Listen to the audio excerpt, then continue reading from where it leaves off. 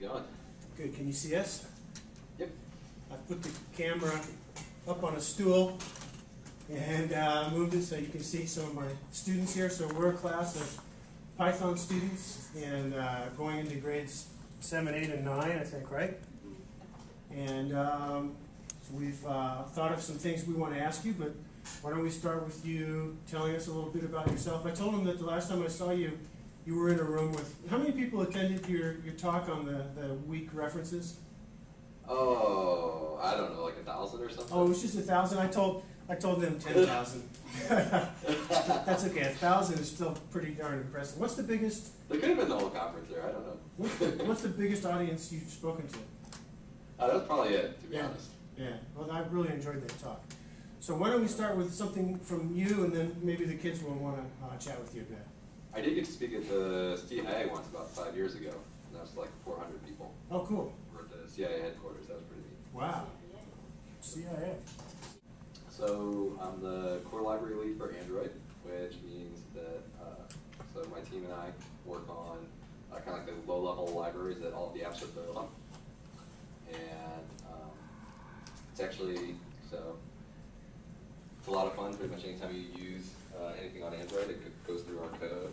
And let's see. So if you like solving puzzles and like solving problems, it's a lot of fun because that's pretty much what we do all day. We work on a lot of algorithms, and like Josh is over here rewriting hash map right now. Awesome. For the second time, he wrote the original version too. Cool. Probably about 10 years ago. Any chance we could see your office mates there? Yeah. Jesse, you want to wave again? Let's wave. Jesse Wilson. And that's Josh Bloch over there with his headphones on. No, Python's a great one to start with. I like Java because the compiler tells you when you made mistakes and that sort of thing. So trying to like write code the right way. That a lot of times, if it compiles, it does what I think it's going to do.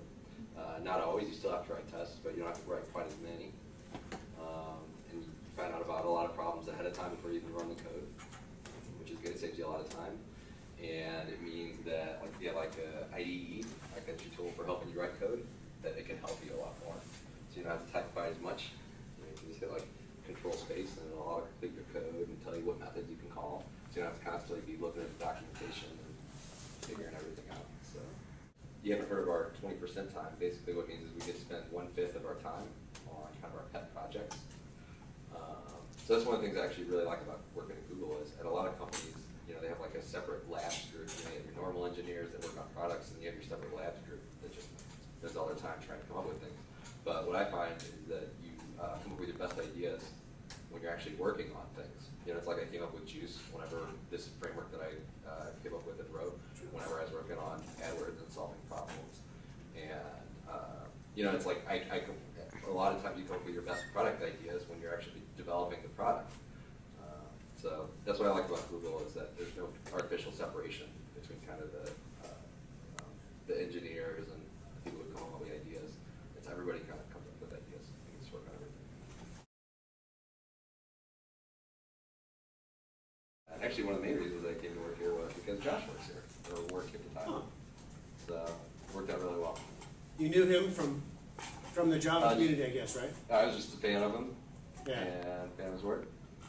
I wanted to learn from him, and I am. That's awesome.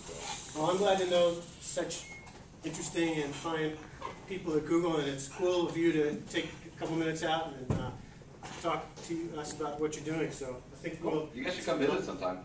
Oh, we'd love to. Maybe we could manage that sometime. Yeah, definitely. Maybe we should get some free food too. And this kid in back wants free food. Let's come for lunch. Give Mr. Lee a hand. Thank him for coming. Thanks, Carl. We'll see you later. Have a good one. Thanks, guys. Bye. Bye.